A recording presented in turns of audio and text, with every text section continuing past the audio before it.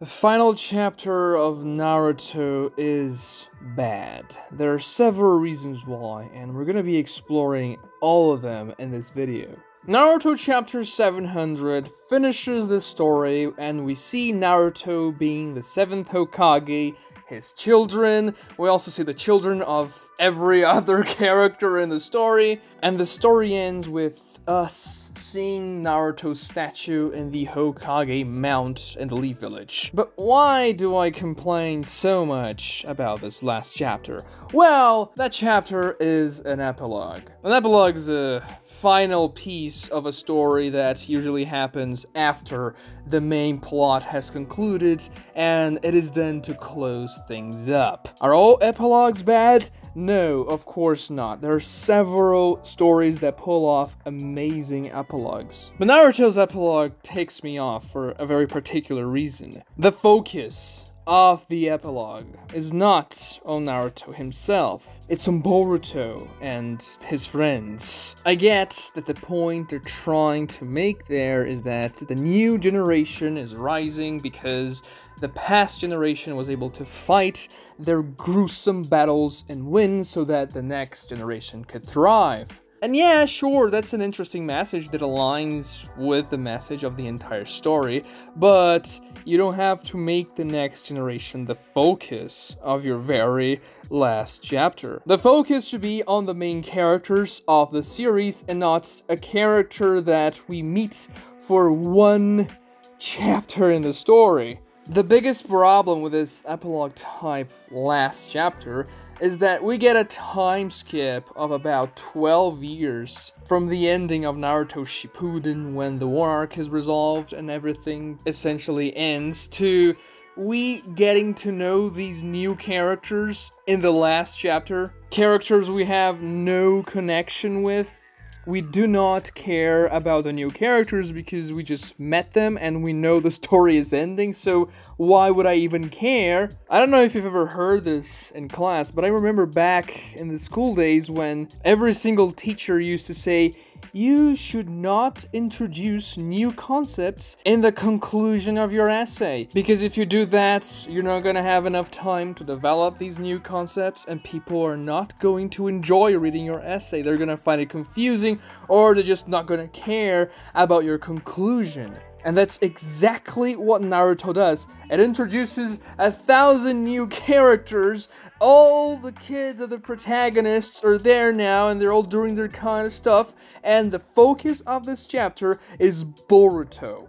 Boruto has more panels than Naruto in the final chapter of the Naruto series. And we do not care about Boruto. We want to see what Naruto's up to. I mean, Sasuke has one panel in that entire chapter. Yeah, of course, it's because of the nature of what Sasuke is doing. He's not currently in the village, but still, Sasuke is the second most important character and he is overshadowed by what Boruto's doing in the chapter. And this is not any chapter, it's the last chapter. Things should work perfectly in the last chapter because the ending of a story is arguably the most important part. This trope of seeing the kids of the protagonists in an epilogue 10 to 15 years after the main story is ended is one I really do not like. To be fair, it's just pure fan service to see, oh, who's gonna end up with who? Who's gonna have a child with who? And then you see it's kind of obvious that those things would have happened anyway. You didn't have to see that they had a kid like Sarada or Boruto. Of course, Naruto and Hinata would end up together, and Sasuke and Sakura would end up together. Ideally, these relationships would have been developed in the story itself and not off-screen, which is mostly what they do in Naruto. All relationships, they don't happen in the main story. No, you have to watch movies, you have to read stupid light novels to understand how these characters actually ended up together. I mean, honestly, Sasuke and Sakura's final moment in the manga where Sasuke taps Sakura's forehead is pretty sweet. mimicking Itachi and all that, but there's absolutely nothing for Naruto and Hinata. You have to watch the last. And that's one of the other reasons why this last chapter doesn't work.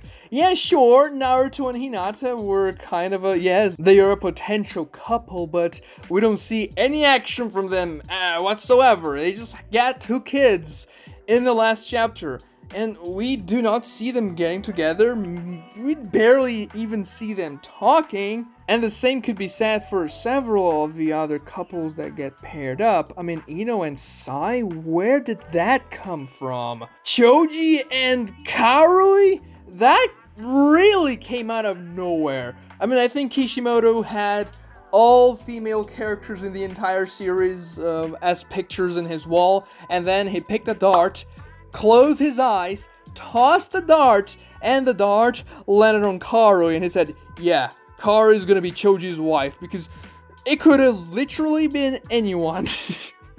Harry Potter did the same type of epilogue, having the kids of the protagonists 15 years later, which I also really don't like, but at least in that epilogue, we saw the characters developing their relationships before them having the kids in the epilogue.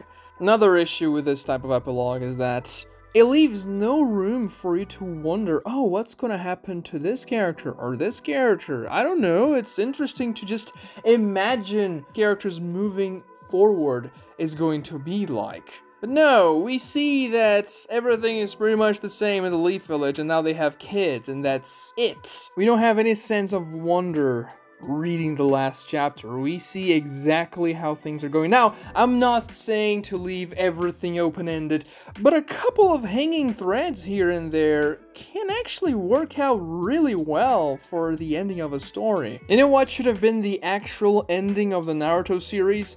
One chapter before, chapter 699, Naruto and Sasuke have that final conversation when Sasuke is about to leave the village to repent for his sins, and then Sasuke says what a ninja is supposed to be, and Naruto agrees. Naruto then grabs Sasuke's headband that he kept all those years ever since their first fight in the Valley of the End, and gives it back to Sasuke. And the final panel of that chapter is both of them holding the headband as a symbol of union for the entire shinobi world, and especially between these two friends. That was the perfect panel to end the series with.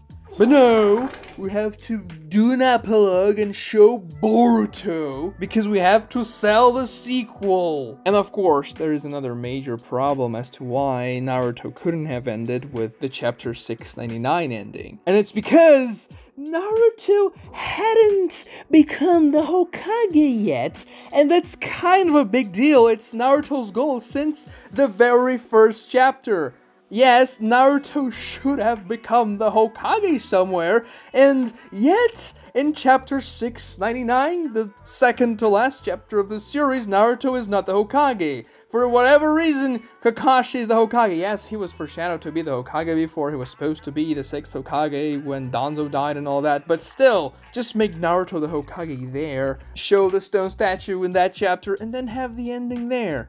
It would have been very easy. But now we have to see Boruto painting the Hokage faces, copying his dad. Wow, that's really what I wanted to see in the final chapter of the series. That's what's gonna leave this very lasting impression that I'm going to remember forever. Not seeing Naruto becoming the Hokage on page or on screen is one of the worst things that Kishimoto has probably done in the ending of Naruto. But just having him being the Hokage in the epilogue feels very cheap.